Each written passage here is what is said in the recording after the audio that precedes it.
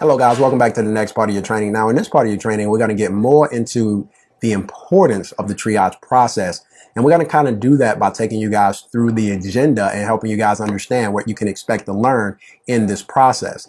With that being said, I just want to say it's very important, and I kind of said this in the previous video, but it's very important that you guys understand how important the filtering process or the triage process for material is to your overall refurb program. The better you can identify defects and better identify what qualifies and does not qualify, the more successful and the healthier your refurb program is going to be. So with that being said, let's go ahead and get into the agenda so you guys understand what you can expect to learn in this triage training process. All right. So again, the importance of the triage process. So the first thing we're going to talk about is how touch assemblies actually work. And the reason why we do this, guys, is what we've learned is the better you understand how the assembly works, the better you're going to understand how to identify defects and what causes those defects. And this is again going to ensure that your filtering process or your triage process is benefiting your refurb program process to the maximum efficiency. All right. So it's very important that you understand how both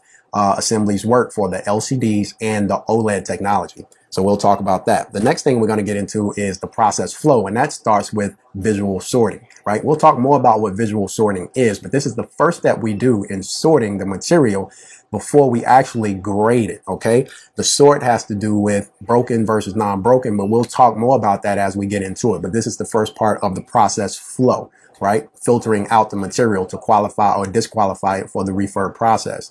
The next thing we get into in the process flow and the filtering process is what is known as grading categories.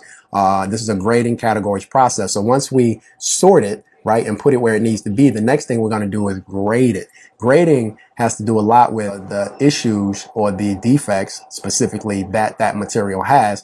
And once we identify those defects, we will grade that in a certain bucket. And we'll talk more about that as we identify for you guys the process flow. And again, this is just one example of a process flow and how we kind of do it internally to help you guys get a better idea of how you may want to do it, or you may want to adopt the same the process flow that we actually use. All right. Once you see it. OK. The next thing we're going to get into is the testing fundamentals. So how do you test properly and to find the defects that we're looking for? So until you really understand the defects, you may not even be testing properly. So it's very important that we cover the testing process or the testing fundamentals of both the LCDs and the OLEDs, which can be a little different. We'll discuss things like the test jigs, how to look for the material, what testing applications that we use that you could be using to better your process and find the defects that we're actually looking for. So this is where we're going to talk about how to do that kind of stuff.